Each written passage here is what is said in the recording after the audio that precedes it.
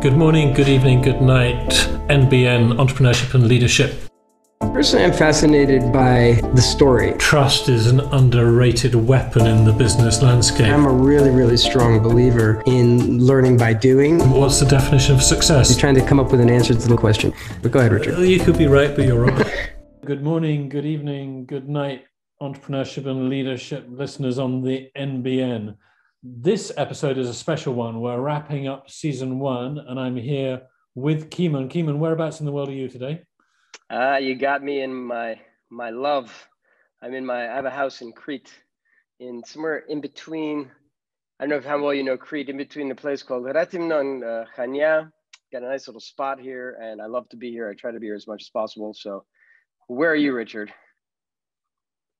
Well, I'm actually in my sister's house in London. I'm quarantining because the UK has quarantine for people coming in for 10 days. I hope to do the test release tomorrow, but my sister has a nice house in South London. And what we're doing, listeners, we're obviously not here just to share our locations, but we thought that we'd reflect on the episodes that we've had in our first season, just to share some of the main takeaways we've got from it, and hopefully remind some of you of the great people we had and the ideas and stories they shared, and maybe draw attention to things that you didn't spot during the episodes, or else reinforce them. Kimon, anything else you want to do in this wrap up? No, pretty much. The most important thing is that this has been really fun. I've never done this before. Thank you, Richard, we talked about it for a while before we actually did it, but thank you for actually getting me to do it. I've really enjoyed it. And I hope that the people that have listened as well, I've learned so much from all these people, and I just look forward to continuing doing this. And I just think this sort of wrap up is a nice little sort of summary of a season. So and when we talk about seasons, Richard, so the next season will start sometime in September, October. We've decided to have a break. The people may get tired of us, and we'll enjoy this more if we take breaks. So that's how we decided to set it up. That's right. But please, listeners, don't think of this, and thank you for listening. And of course, if you've got feedback and suggestions, we always want to hear that. But don't think of these as potted summaries of the entire episode. We just picked out a couple of thoughts on each of them. And the first guy who came on was the most amazing guy, JT Givon McCormick, who grew up as the son of a pimp, mother's prostitutes. I think he said he had 23 siblings. So his mother wasn't a prostitute, I don't think. Well, he grew up surrounded by prostitutes. He had a terrible childhood, like the worst you can imagine. He wrote a book which you can all buy, which is basically the American dream. But what I really remember is how when he was a little boy, 9-year-old, watching his dad manage prostitutes, he was thinking like an entrepreneur. He was thinking, I wonder if my dad would make more money if he handled things differently. Like, is his dad handling his business of running prostitutes correctly as a 9-year-old kid? And that just led me to the reflection that entrepreneurship can kick in really, really early, and there's loads to take away from that episode. Now everyone should listen to it. Even if you just listen to one episode, listen to that one. It's quite incredible. But Kimon, what do you remember about the Givon story? Richard, that was, I remember exactly that situation that you described. That was absolutely crazy. Ultimately the story is, it's so hard to believe, because it's just like it's the story of a person that had the cards stacked against them right from the beginning. Basically, if you took like a textbook of how to ensure that you won't be successful in life, it would almost all these things that, troubled childhood. He came from a very, very difficult background. A lot of people in his shoes would end up in jail or dead. And so it wasn't only that he got out. Getting out and just being alive and having a functioning life is fantastic, but he got out and he thrived.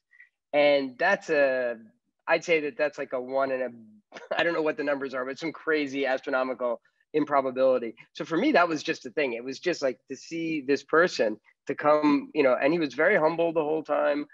It was very important to him to acknowledge where he'd come from. He had changed his name at one point because he wanted to blend in more. I think he was going by JT for a while, and then he realized that because of racism, basically, people weren't answering his calls as Javon.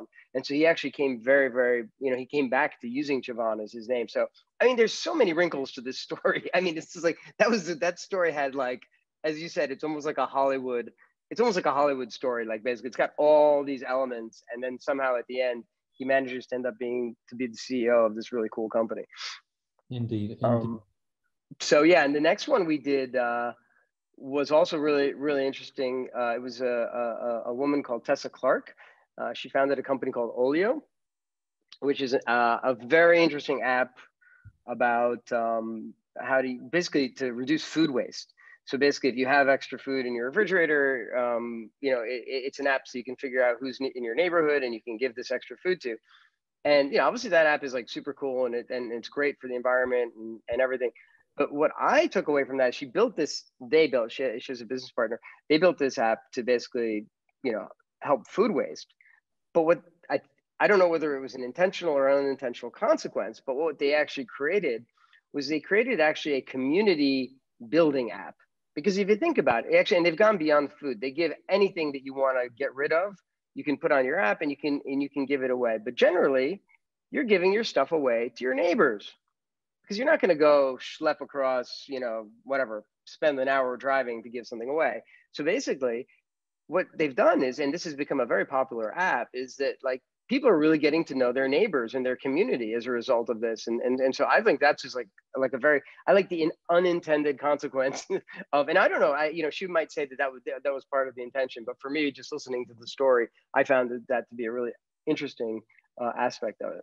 Yeah, and Tessa was a great story, and to the extent that Givon came from the bottom, Tessa and her co-founder were quite privileged. And I mean, she was at Cambridge, they met at Stanford, they both had like glittering careers, and so. And I don't think we didn't dig that deep into Tessa's background. She grew up on the farm, but a farmer in the UK can be prosperous. A farmer in the UK can be poor. It doesn't tell you that much, but she obviously did well. She did get her MBA from Stanford.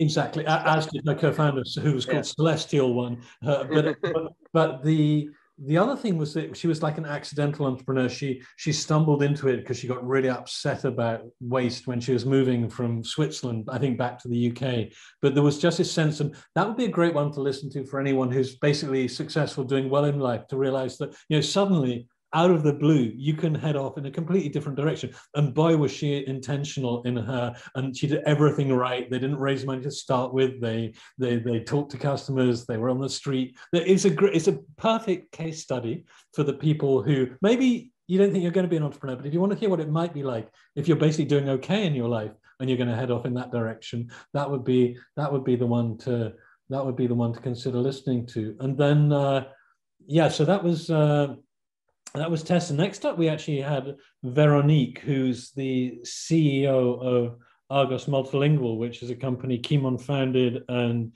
I was lucky enough to get in extremely early as an investor.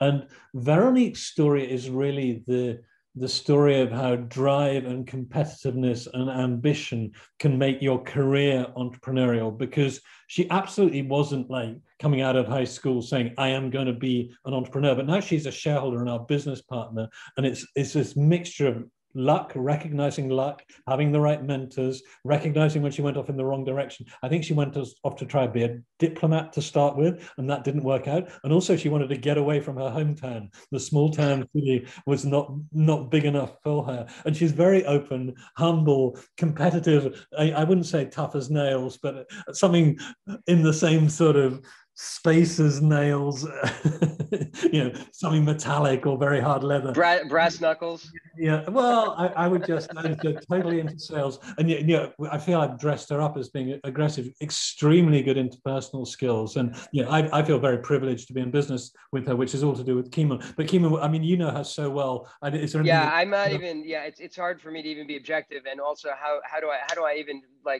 sort of take out the parts that were actually in the podcast from just what I know. But the funny thing that I do remember about the podcast that I didn't know, though, was that her parents were, I believe they had a flower business. I wouldn't call it a flower shop because it was bigger than that. I think they farmed, they had quite a lot. And I did think it was interesting that she did end up on the on the front of, client facing there at a young age, basically. And, and that, that's back to what I think you mentioned. That's what you used in the Javon, but I think a lot of these people have this. I think that's a common thread with these successful entrepreneurs and leaders, is that they showed the ability at a young age. But so, Veronique's gone on to use all of those skills. And it is really just what you said. She took advantage of opportunities that were given to her. But she's, a very driven person, and you could see it throughout the story. And, just she's just the full package. She had the mix of all the skills. And as she went through her story, you saw, I take something out of this toolkit. I'll take something out of that toolkit. And that's how she progressed forward. Yeah. And also I think for the sort of entrepreneurial career, I think someone who sort of feels they're entrepreneurial, this shows how just having a regular career and doing your job extremely well and creatively can lead you into ownership of a company if you play your cards. And it's a mixture of hard work and luck, but mainly it's talent and commitment and drive and being ready to put her money where her mouth is, because it's not just a question. I'm not sure if that's in the podcast, but the outcome. Yeah, that's probably not in there, but that's I think that's a valuable.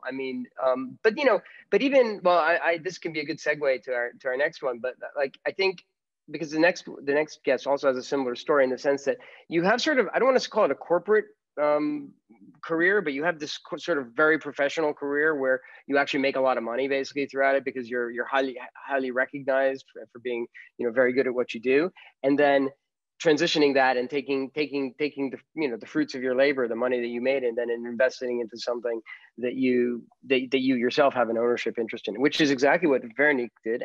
And it's what Ashutosh Garg did, which was the episode after that.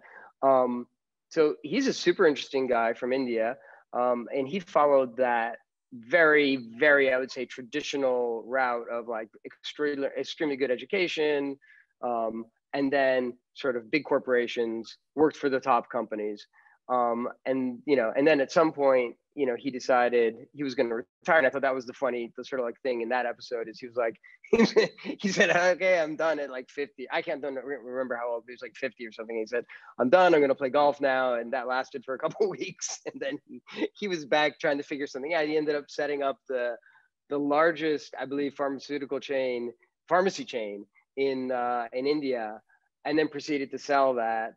But the thing that really stuck with me about Ashutosh, to be honest with you, is this guy is so prolific. There are people I wish I could be as prolific and have as much energy to do as much work as Ashutosh does, because he's now, what has he written? I don't know, he's wrote 7 books or something like that. He's set up this podcast. It's going, this is what he's done now in his 3rd or 4th career at this point. He's just chugging away and he's producing content, he's writing books, and he's producing podcasts. So I don't know, that work, I don't want to call it, it's not work ethic, because work ethic sounds like you're a hard worker. You have a lot of energy, and you want to do it, you want to use it in this way, basically. And I think that's something that stuck out with me about him. Yeah, and Ashutosh, there's a certain type of person, some kind of entrepreneurs, and I don't know, I was speaking for myself, where, I've got the right credentials on paper, but I don't necessarily fit in that well in the sort of corporate environment. And there's a lot of entrepreneurs, they're a bit too sort of rough and ready, and, don't always do exactly the right thing. But Ashutosh just looks like the kind of guy who would fit in perfectly. You can imagine him at Davos, you can imagine him on the panel of a big conference in a big fancy hotel, and he would just totally blend in as just a smart professional, all about process, culture, style, beautifully educated, very loyal family man. And then you look at what he's doing, and he's not being the regular guy. He's setting things up, he's quitting his job, he's cranking out podcasts and books, and is a real eye-opener. And just this sort of sense, and it's something that we're really glad to bring to our listeners, people from different cultures, and what they have in common. When he set up that individual, he called it the Boots of India. Boots was the used to be the biggest retail pharmacy chain in the UK, like Walgreens or something like that for Americans. But this is a huge, huge venture. But he set up the first one. And at the time he did it, that didn't exist, and it was all about process, all about culture, all about this sort of getting things right. And you can learn a lot. He's a sort of business school case study type guy, and also an inspiration because as you said, I think that a lot of that process, again, and this is back to there's more than one way to skin a cat. And why? By the way, I've always wondered, why do people say skin a cat? Do people skin cats? I think I always had there's more than one way to skin a rabbit, but okay, but that makes more sense. I have only skinned a rabbit once, and but anyway, there's more than one way to achieve your goal, or to become, let's say, an entrepreneur. And I think what we're talking about here is because there's some of these people that just go off and do it, like that's what they do, that's who they are, that's what they start doing, and then there's these professional people, and I think Ashutosh and a lot, and even Veronique that we just mentioned. I mean, they learned a lot. I mean, they learned a ton from their, from working in these big companies and successful companies. And basically then they took that knowledge. It's like a continued education, and they're just totally ready to lead and create new things. Right.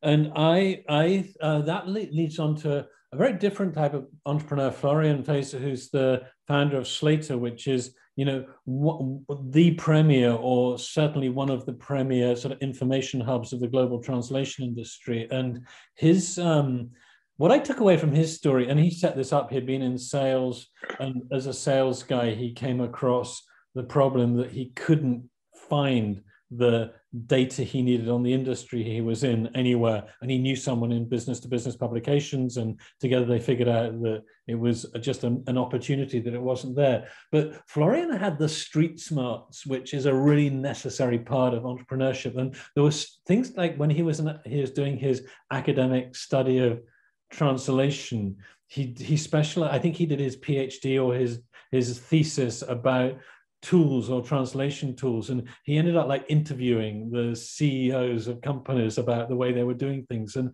Kimon was trying to push him a bit on this, but you just had a sense that this guy was very smart, and he saw opportunities, like he got himself into the right place. People talk about luck, and all the entrepreneurs recognize the role of luck, and people who listen to the show regularly will know we always ask about luck, but he got himself into the situations in the room where he could be lucky because he was in front of the right people at the right time. And for the people who don't, and you could say anyone born in Switzerland is privileged. Let's say luck number one, being born in Switzerland. Yeah, no, but there is a sense of like being born in the right country, but he clearly basically didn't come from like the sort of the moneyed background where life was like laid out for you. He really built his own opportunities and took his opportunities, and that's a very encouraging story for people who don't necessarily feel that they got the everything lined up for them by other people in their lives. So Kimon, what did you take away from our chapter, Florian? Well, yeah, Florian's another person I know quite well. What cracked me up, what I didn't know about him was that his main study was to become an electrician. and he very openly said he wasn't a very good electrician. And so obviously Florian's super smart, and this comes back to the idea of it's not only education for me.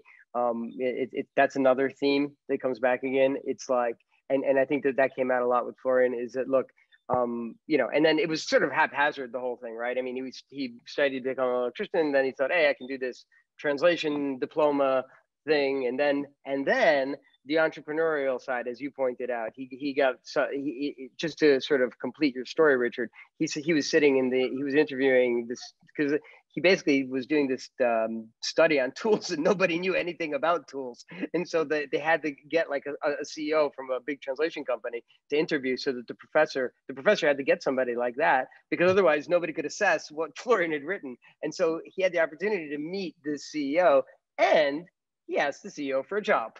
That's true.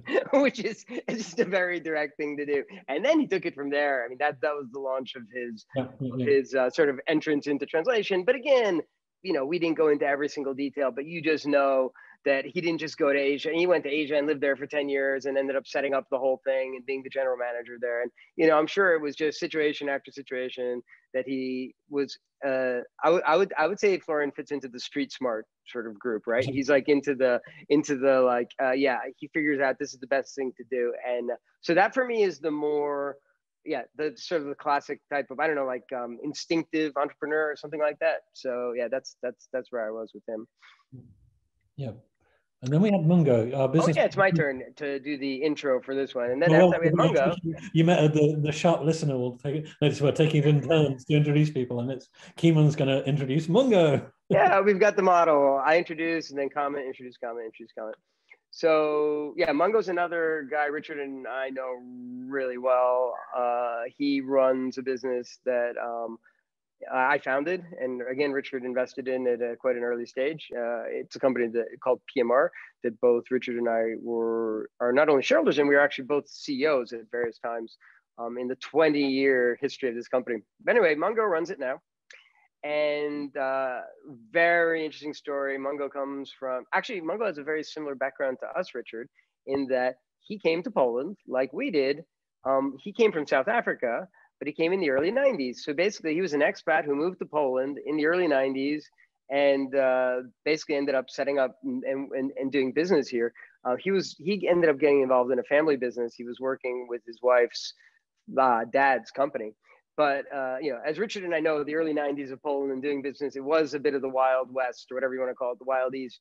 But the one story, and there's lots of stories in there, but the one that like stuck with me is the story about how he had to drive around. He said he did thousands and thousands and thousands in his car. He drove around and he would drive all these distances to just have one sales meeting. It's like the effort that people, it's the resilience. And it took him years to get this thing off the ground, to get actually any sales going for that company. And so like, I don't know, for me, like that is one of those, like that, the resilience and the tenacity, that's a common thread that you see with a lot of these people and a lot of the entrepreneurs. I don't know whether you had a favorite sort of excerpt from Mungo, but I think that story is one that will appeal to people who think, what might happen to me if I like started again in a new country, the sort of immigrant entrepreneur. And like, to be fair, Kimon, myself, and Mungo, we all came from like countries that were relatively successful compared to Poland at the time we came. And, you know, it's a bit different if you're a young Ukrainian girl going to UK or Russian guy, maybe not Russian, Polish guy going to Germany, that you're moving from low income country to high income. We came in slightly different direction, although South Africa, of course, isn't quite the same as America or the UK. But that immigrant story is an interesting one because there are so many opportunities if you just drop in somewhere. Like then, and it's not easy. It's not an easy opportunity, but there is something about being new in town where you don't have a choice. You have to make your own way. You don't necessarily fit into the local. Hey, Richard, I'm just curious. I have to ask because you just reminded me of something. How many times did people ask you when I would say, yeah, where are you from? Like back in the early days, like, where are you from? I was like, yeah, I was born in New York. And they're like, why? No, why are you here? What's wrong with you? I actually met Mungo at Krakow stand-up comedy, and Aditya is one of the best. He's an Indian who does very good stand-up. He says, "My name is Adi, as in Adidas," and he always said like Poland's a crazy country because like the first thing anyone says to you is like, you say you're from India, they say, why Poland? Like you have to be absolutely crazy to come here. And Poland's a great country. I mean, it's got minuses like everywhere, but you know, there's so many pluses. But Polish people can't quite believe it. But anyway, coming back to the you're absolutely right to draw attention to that. The sort of making your way in a new country was one side of it. The other thing that Mungo had, which a lot of entrepreneurs haven't had, which is worth listening to, that the company he was closely associated was sold to one of the biggest Japanese conglomerates, Mitsubishi. So he actually had like the transition from small company world to big company world, and then back again out. But you know, that is something that a lot of people imagine might happen one day.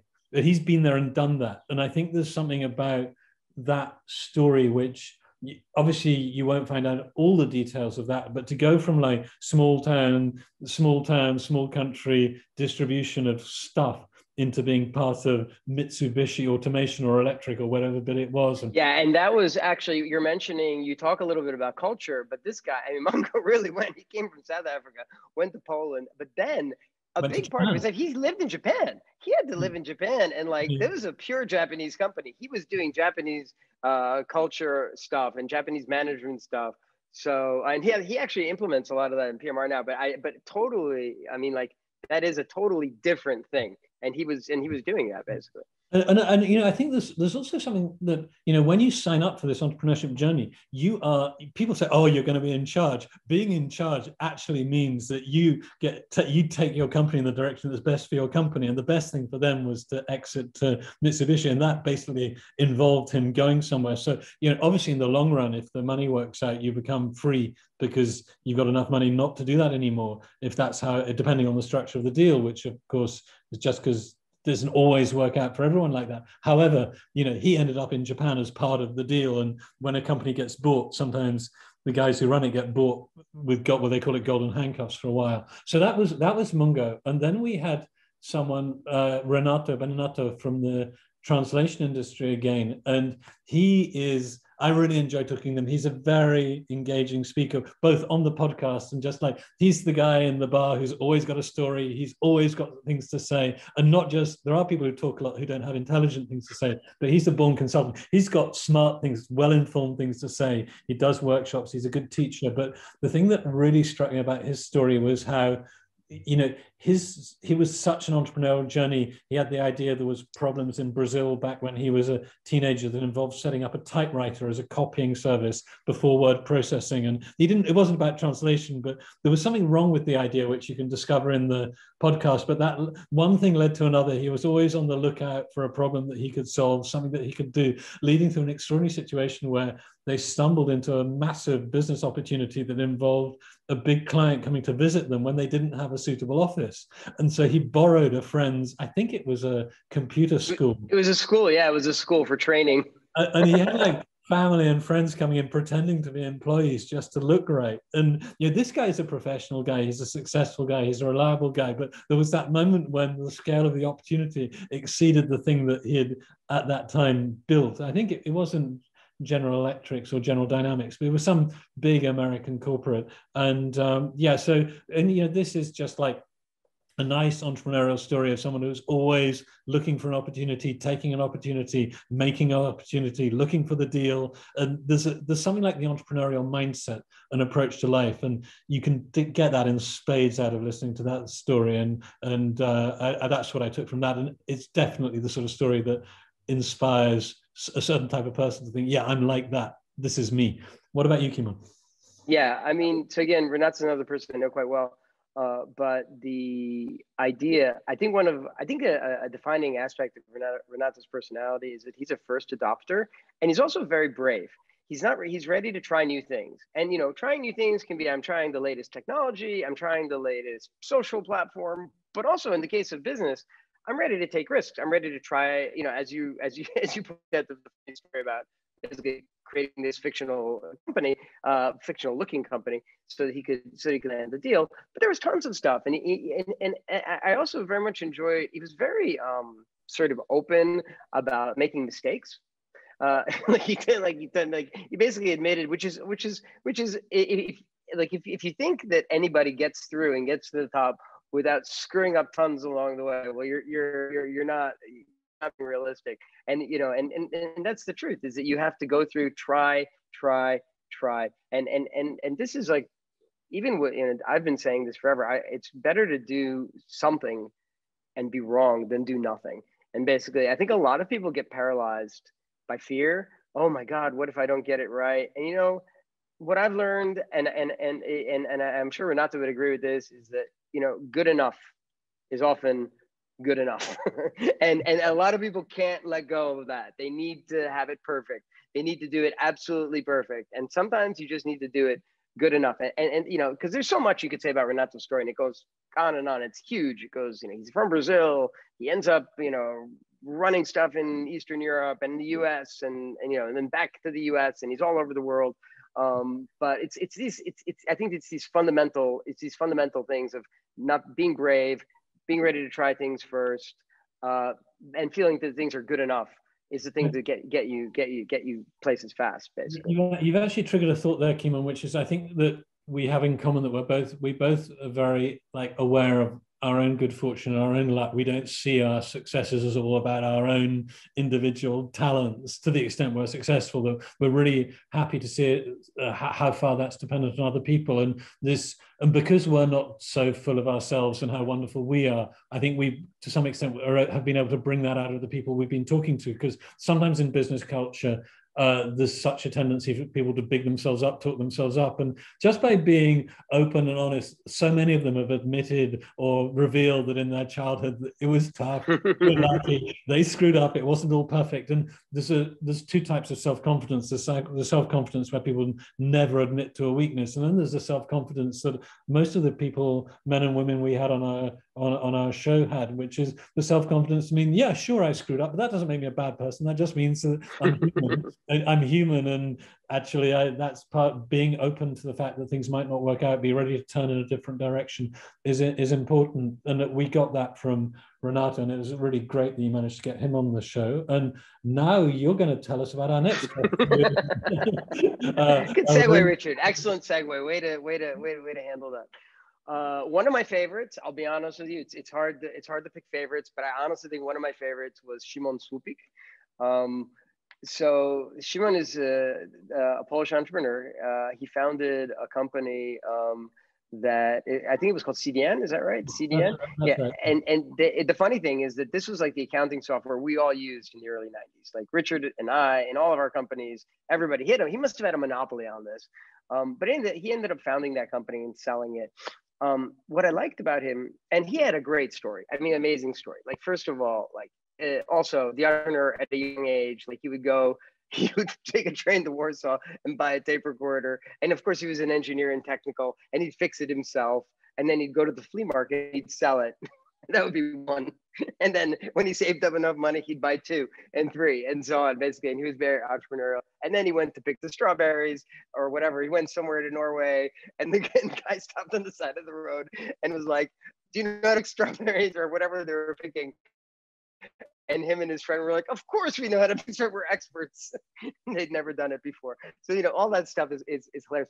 But I really like, and that is all classic and interesting and all that. But he just struck me. He's clearly a very, very successful person, and he is very humble. I really liked how soft-spoken and humble he was about all his successes, and also he writes a blog, and he's very sort of interested in environmental issues and social issues, and which I think is really cool. And we didn't talk much about it. We talked a little bit about it. Richard, you got us off the track when we started talking about it. Because you felt like we need to follow our rigid. I'm just poking a little fun here, but he's been flagging for a long time that Elon Musk and Tesla buying Bitcoin didn't make any sense, because Tesla has this great sort of environmentally friendly sort of persona and PR side to it. And, and obviously Bitcoin, if you've heard or you haven't heard, it's actually not very environmentally friendly. It consumes a lot of energy to produce it.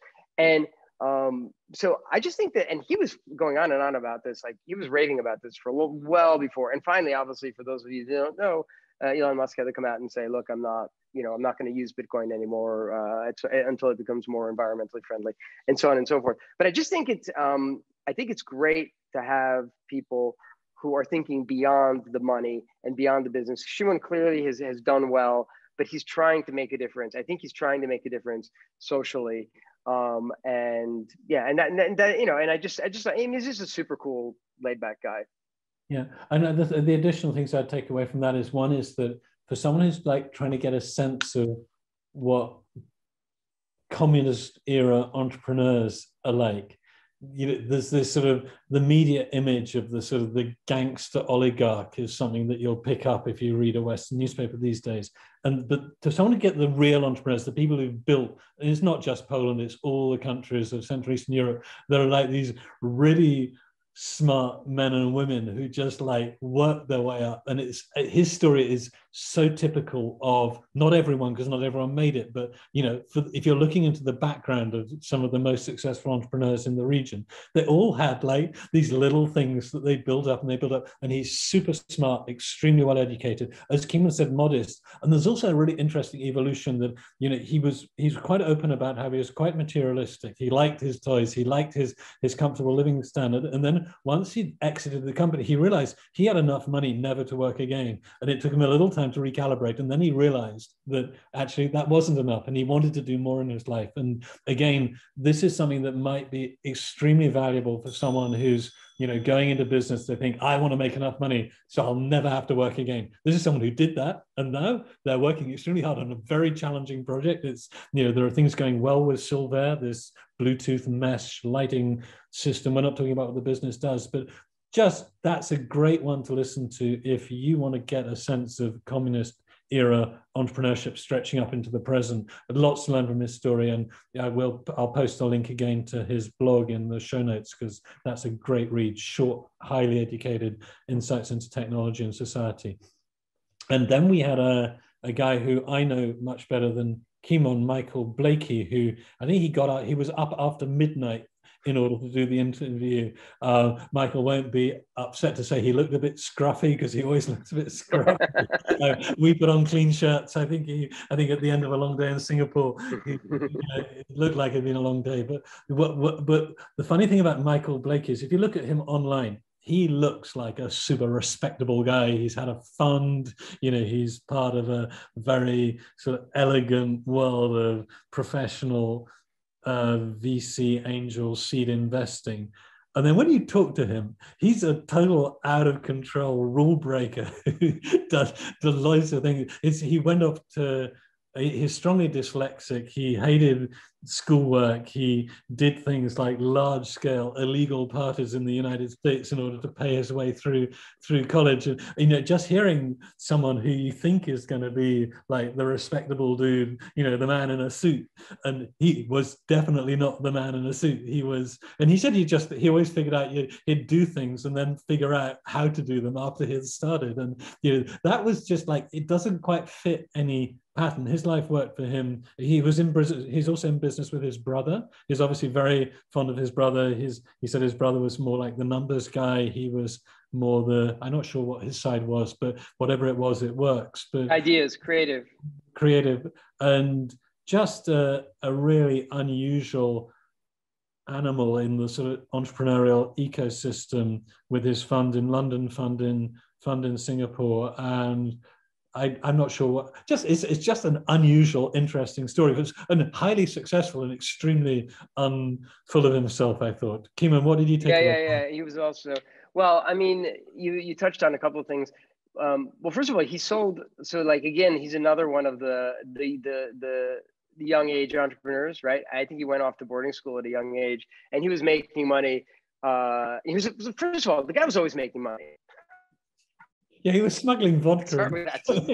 Like that just, and he didn't need, and I don't, and Richard, just to correct, I don't believe that he needed it. I think he was fully financed by his parents. So any money that he made, it wasn't because he was like struggling through to survive. It was just making extra money because it's nice to have money.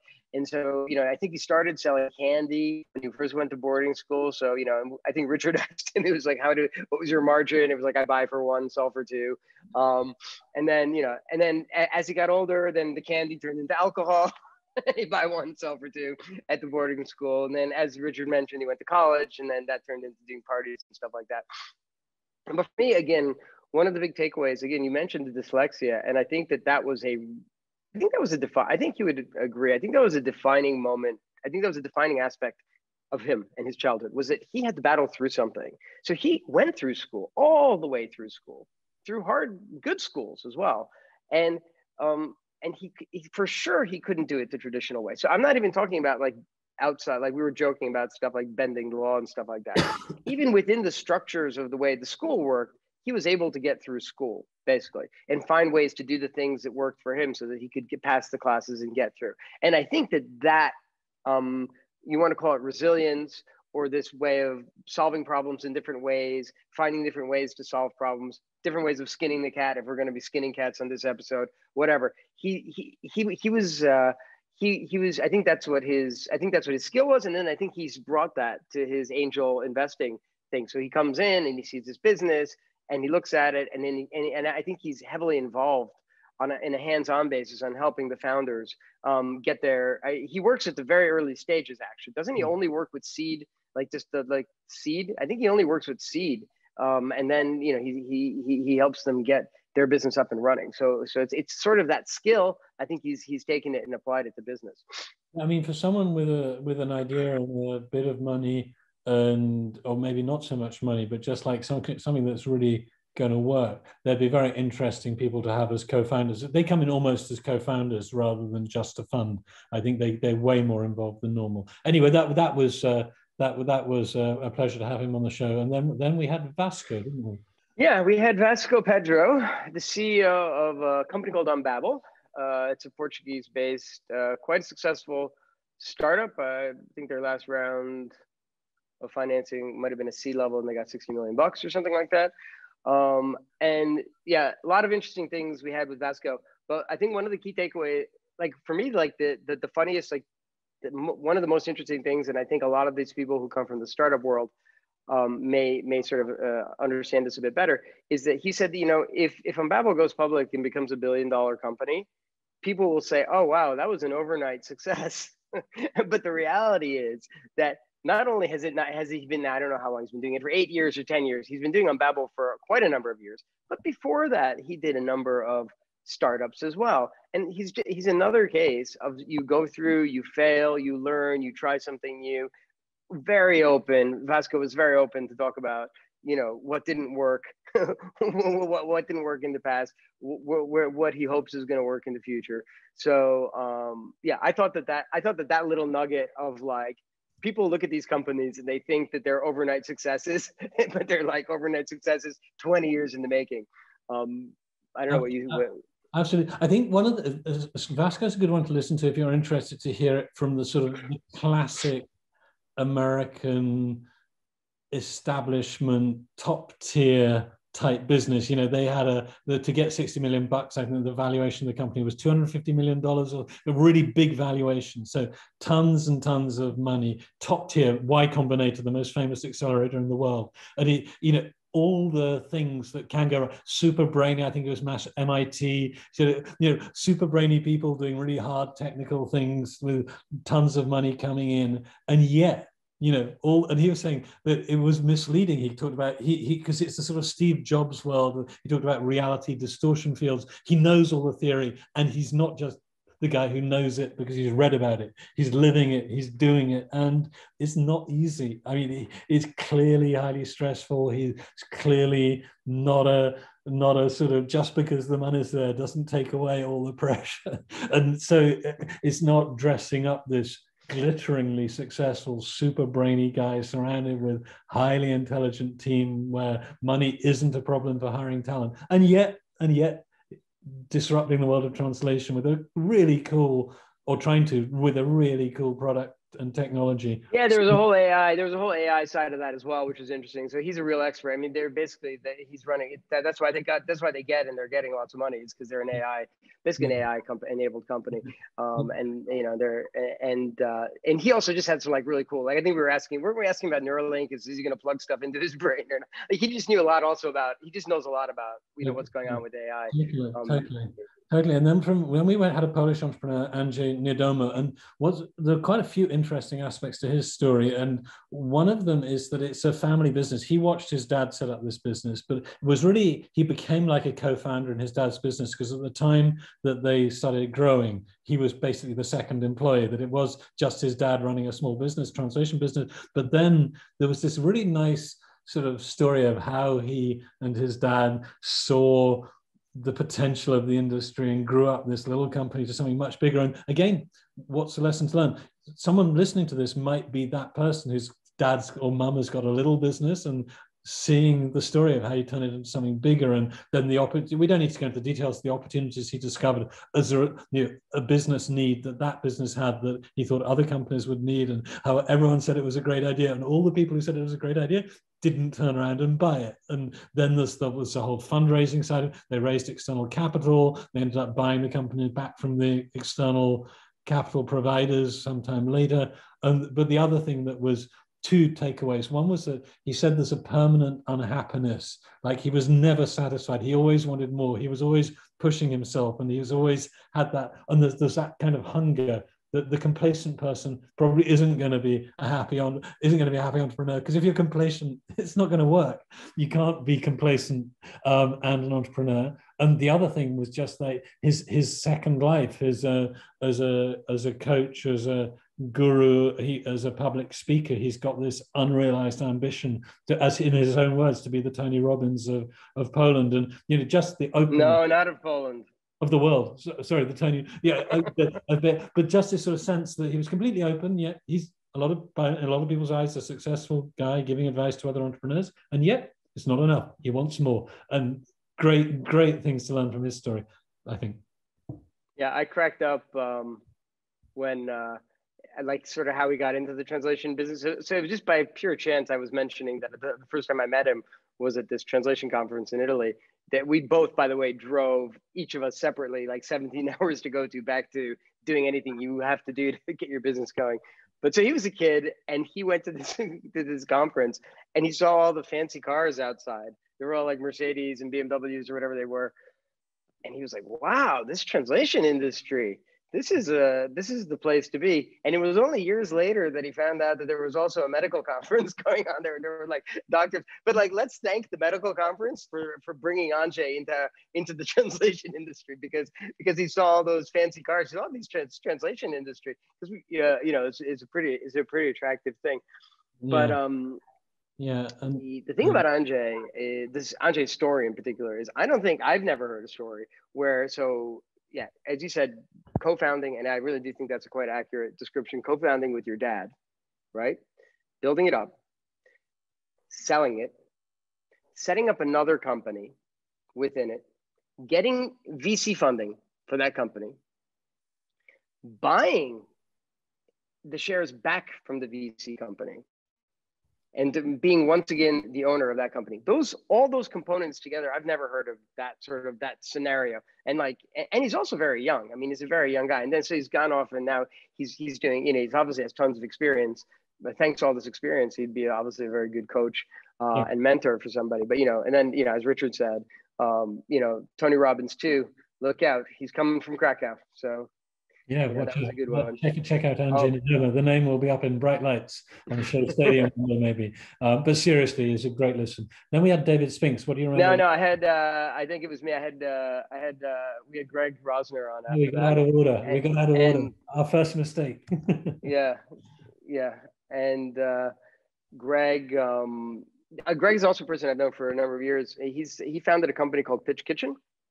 He's based in New York, and Greg comes from a sales background, and the company that he set up basically it helps companies with their marketing collateral, so with their sales presentations and with their website and stuff like that. And I thought we had a really interesting conversation about sales and marketing actually on that podcast. I think that's actually a topic we should probably explore a little more going forward. I think it's probably something a lot of people care about. But sort of the upshot of what he was saying and how he's helping companies is a lot of people are just presenting themselves. So they're like, hey, I'm Kimon company and I'm the best. I'm founded in this year and I have this many employees. And the point is that it's all about me.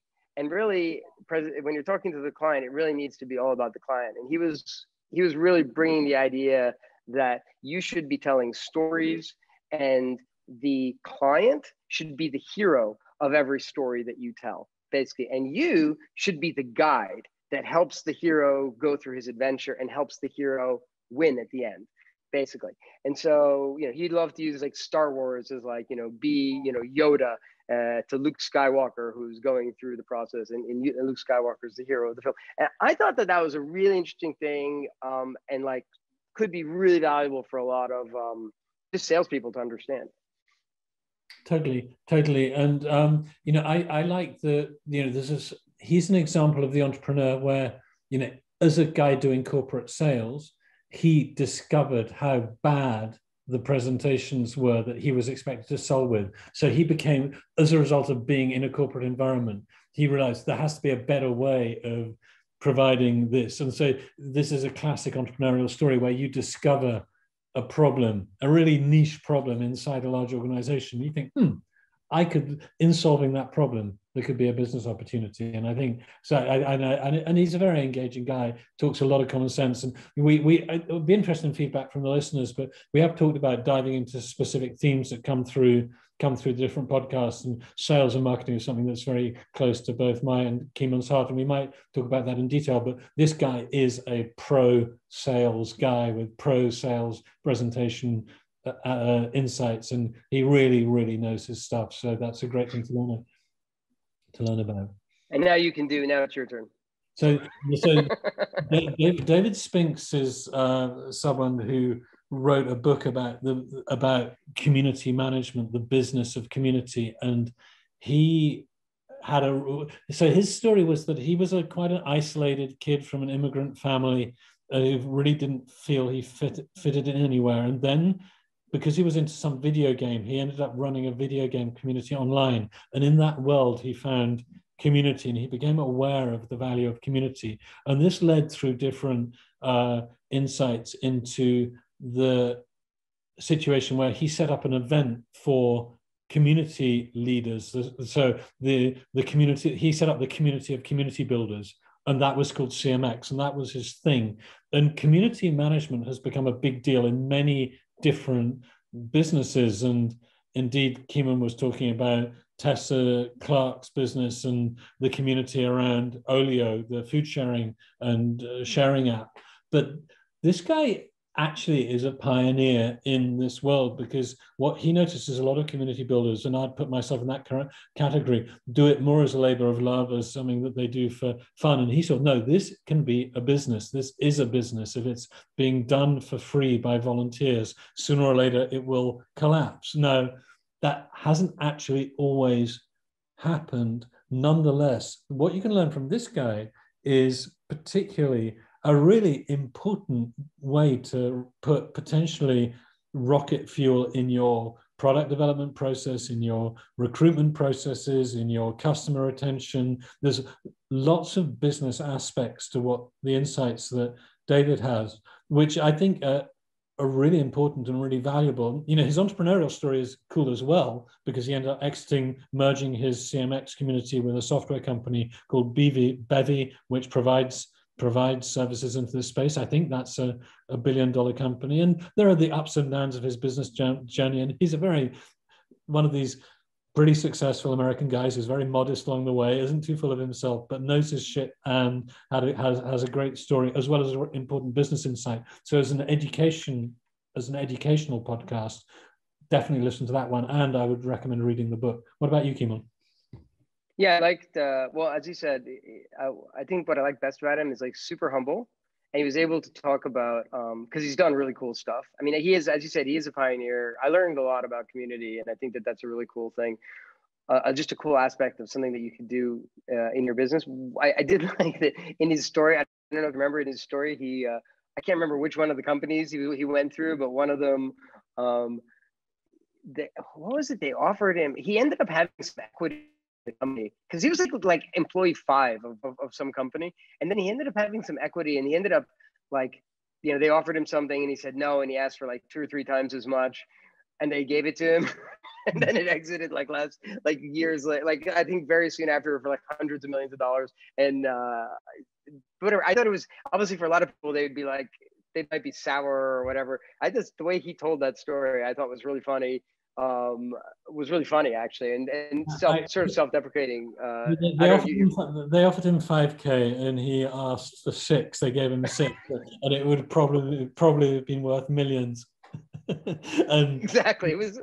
But also, I mean, the guys who bought him out actually made a terrible mistake, which was to offer equity too early to junior people just when they arrived. Again, for someone listening, in your first company, you often take decisions which a good advisor or mentors don't do that. Say, yeah, sure, you can have equity after you've worked hard for a year and I'm sure that the fit is right. That was another one. I think that was another one that came out even in Vasco, was also about at which it's the flip side. At which time do you get outside investment, because you don't want to, as an owner, you want to get the timing right in terms so you don't get diluted too much. You want to basically get money as late as possible, as infrequently as possible, so your evaluation, so you maintain as much of your equity.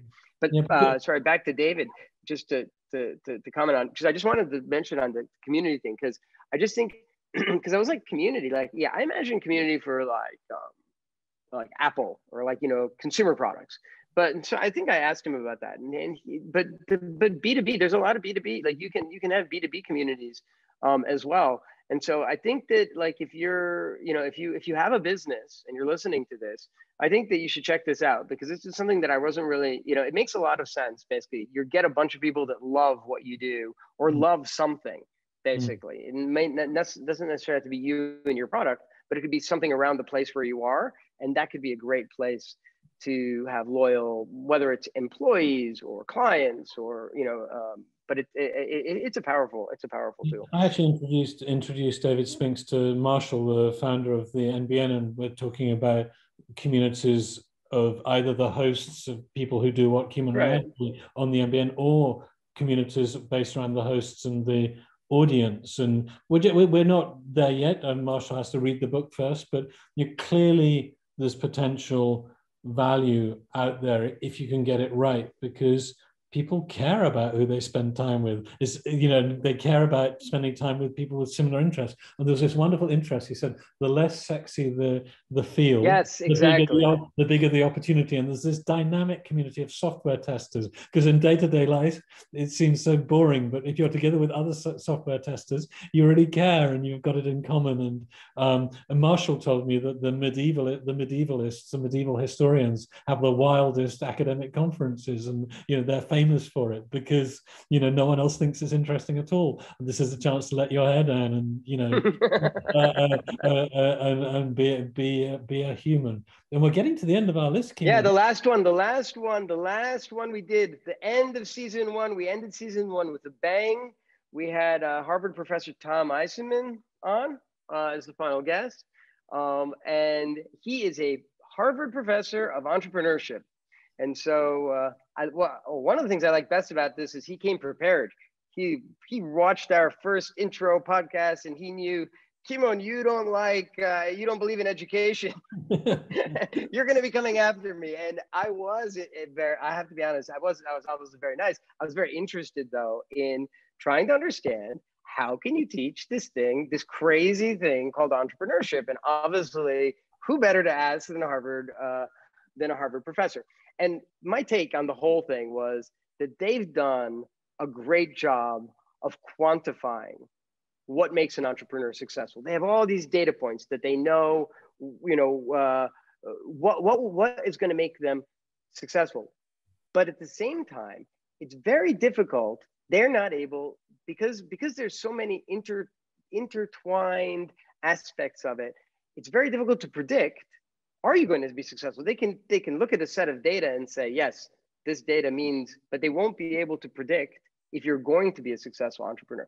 And that's because that's really the secret sauce stuff that nobody can predict. It's your childhood, it's your upbringing, it's the things that it's probably your DNA, it's probably genetic to some extent. There's some basic things that you have for whatever reason. There's a genetic aspect, then there's a background aspect. But so I thought this was a really, in all fairness, I have to give Tom credit.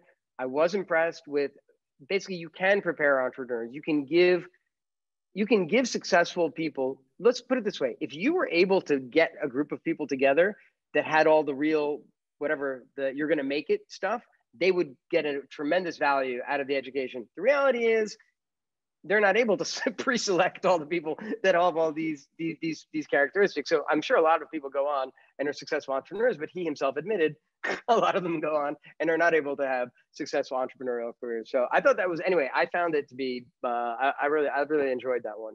Yeah, I mean, from my perspective, it's a kind of privilege to interview someone at the top of the tree. And the title of his book was Why Startups Fail. And because 1.5 million people download NBN podcasts every month, publicists for books get in touch with NBN, and we're actually, this podcast will be podcast of the day, and it's possible, and I'm not sure, I'm talking to Marshall, we may run 500,000 ads across different NBN podcasts for this specific episode, so the name of Tom Eisenman will be out there.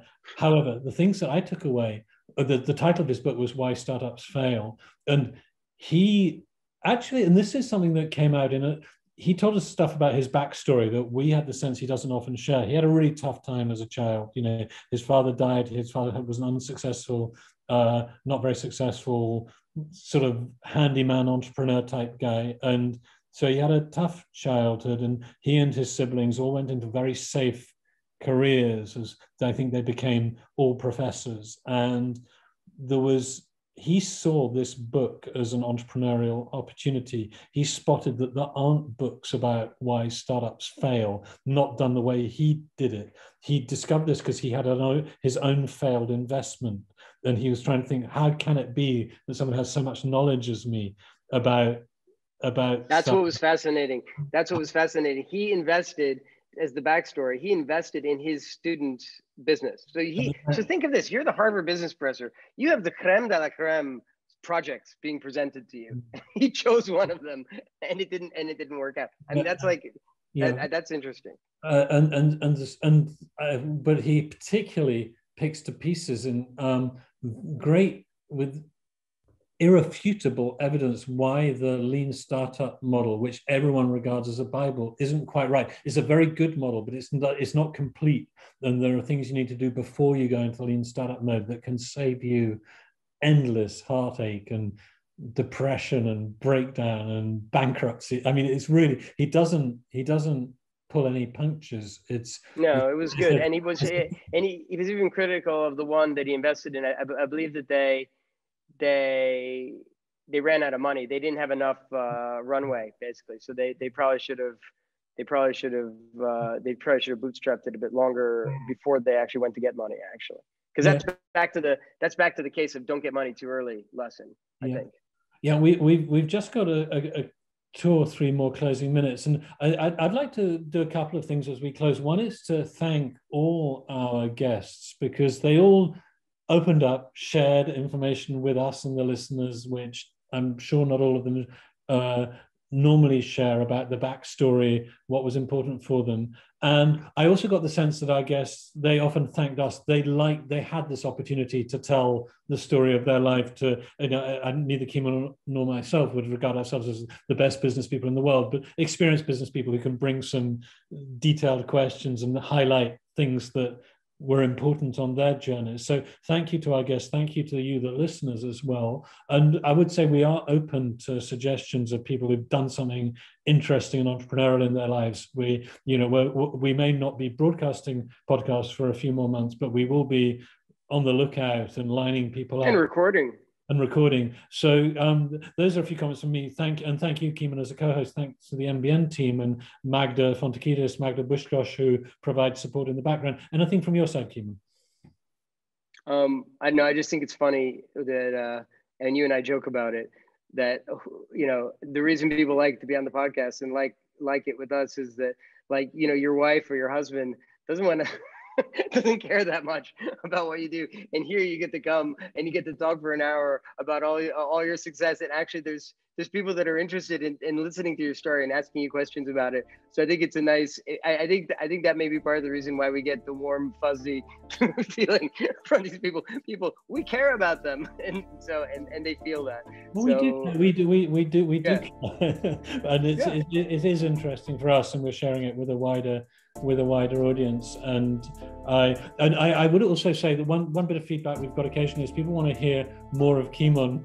Certainly I've heard sometimes more of me, but if you're interested in our take on particular topics, we are considering a line of sort of thematic podcasts where we discuss entrepreneurial themes, not with a guest, and feedback about whether you think that's a good idea or not would be welcome. We may do it anyway. So. And I don't know how do you want these people to provide the feedback, Richard? Can you what's the method of feedbacking at this point? I think that send me a short message saying that was an awesome idea, Richard, on Twitter, LinkedIn, Facebook, or I'll just imagine you thinking it. Well, we're coming up to the time, and so thank you very much from me. Goodbye from London, and from you, Kimon. Yeah, thanks. Thanks, Richard. As I said at the beginning, thanks for actually getting me involved in this. This has been a lot of fun. Thank you for everybody. We actually have quite a few people. I think we're getting 2,000 to 3,000 downloads per podcast right now. Obviously, I think that'll probably continue to grow. I'm amazed at how many, there's so many people out there that want to even listen to this. And so thank you very much for your attention and your time. And I look forward to doing this. Look forward to season 2. Thanks.